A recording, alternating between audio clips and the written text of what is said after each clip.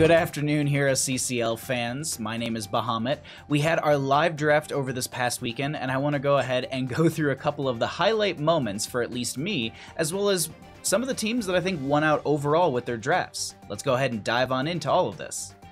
Looking at some of the individual picks that really stood out from our live draft, the first one that I have to note is going to be Crowd Control's Steel of Lauber.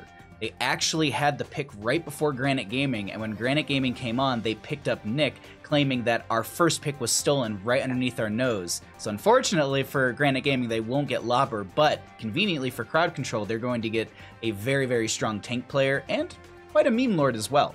The other thing I want to note too, when it comes to the community side of things, is Heavy and Breakwood. Those are two outstanding players that are basically rising through the Heroes of the Storm community. I'm really excited just to see Heavy, like community members in general. Like another big one also that I'm looking at right now is going to be Hosty. During the exhibition matches, Hosty had outstanding plays. They had an insane Medivh as well, and that's something that I'm looking forward to during our Icebreaker weekend that is going to be coming up on October 24th and 25th. I want to talk about some of the standout teams that were drafted during this entire draft weekend. First, to me, that really stands out, it's going to be Sidestep Kings. They had such an insane roster. They have the main tank of Cattle, the healing of June, the healing of Hyde as well, the solo lane of Kyocha. They've got Guess Who I Am, who's Ultralisk, and also Got Filth, another community member who really shines and has shined during the exhibition weekends. This Sidestep Kings, I think, is going to be one of the strongest teams out there. But we also have to note that there's going to be 30K. That's another one that kind of rivals it. It's very neck and neck in my opinion.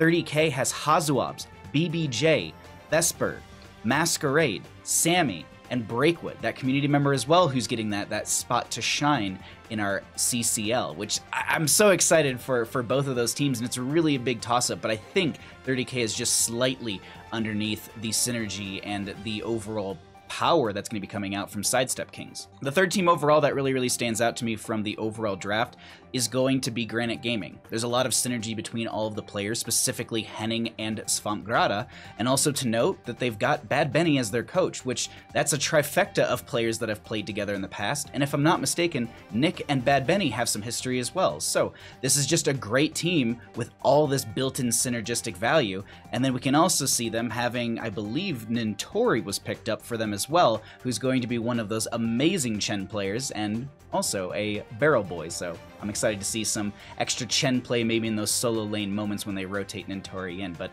those are the three teams that really stand out to me overall, and I think they won the hardest throughout the entire draft.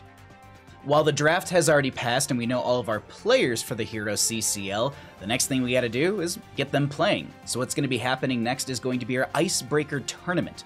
That is going to be happening on October 24th and October 25th, and those will have the same start time as all of our exhibition matches and the live draft show, which will be 1 o'clock PDT, 4 o'clock EDT, and 10 p.m. CEST. That's on both Saturday and Sunday. Let's go ahead and dive into the meat and potatoes that is going to be the Icebreaker Tournament, and that's the matchups. Who's going to be playing who, and I'm going to give you all my predictions on this, as I did for the previous seasons of HeroesCCL. So our first matchup for Saturday is going to be Chili Mountain versus Sidestep Kings. I think this is going to be a really strong matchup, and personally, I don't have any of these going to be 2-0s. I don't expect any of these to be 2-0s. Realistically, I think this is going to be a lot of hard-fought battling between these rosters. So between Chili Mountain and Sidestep Kings, I have Sidestep Kings taking that in a 2-1 fashion, with Chili Mountain maybe finding some cheeky plays in one of the earlier or maybe the middle games. In the second matchup for Saturday, we are going to be seeing HeroesHearth Esports versus Crowd Control. This one I have, once again, is going to be a 2-1, but it's going to go over to the side of Crowd Control. I think the composition they've built can be a little bit stronger over the side of HeroesHearth Esports, and maybe HeroesHearth Esports needs to build that synergy in the upcoming weeks into the regulation season. Match number 3 for Saturday is going to be Oxygen Esports versus Granite Gaming. And I talked previously about my lean towards Granite Gaming, about being one of those top 3 teams for HeroesCCL based on the synergistic value of the players that were drafted. That one I'm giving it to Granite Gaming in a 2-1 fashion. Finally, for Saturday, our last best of 3 will be 30K versus Simplicity. Both of them have strong drafts, but as I noted beforehand, I think 30K's got one of the top 3 teams in the HeroesCCL, so I'm expecting them to take this in a 2-1 fashion. Moving into our second day, which will be Sunday, October 25th, we have 2 best-of-3s and a best-of-5 to close out the day.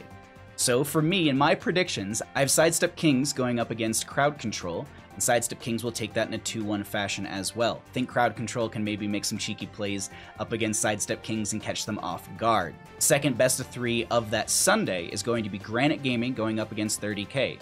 While I do think that these are some of the top teams, I think 30K will be able to take this one in a 2-1 fashion. For the final match of the day, a best-of-5, I have Sidestep Kings going up against 30K. I believe that these are the 2 top teams in HeroesCCL based on the live draft from our previous weekend, and I gotta say, it's gonna be a close one, but I think Sidestep Kings will take that in a 3-2 fashion.